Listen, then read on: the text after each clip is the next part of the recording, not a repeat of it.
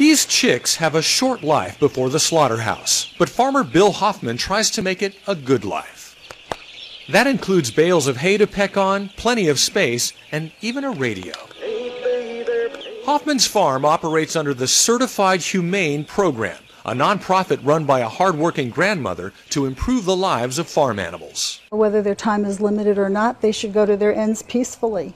And I don't think anybody would disagree with that. Right now, these chicks are 1 week old and weigh just a few ounces. In 6 more weeks, they'll weigh 7 pounds, and that's when they become food.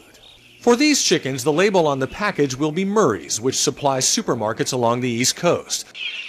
It costs more to raise chicken this way, but the company says customers are willing to pay. 70% of the consumers want to know where their foods come from.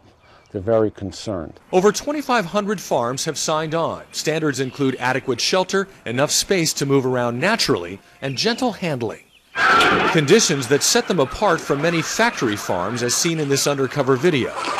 Hens stacked in dark, filthy warehouses, or broiler chickens fattened up so quickly their legs can't support their bodies.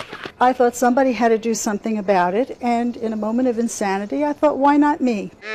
Farmers raise 10 billion animals for food each year. So far, just 26 million are in the Certified Humane Program.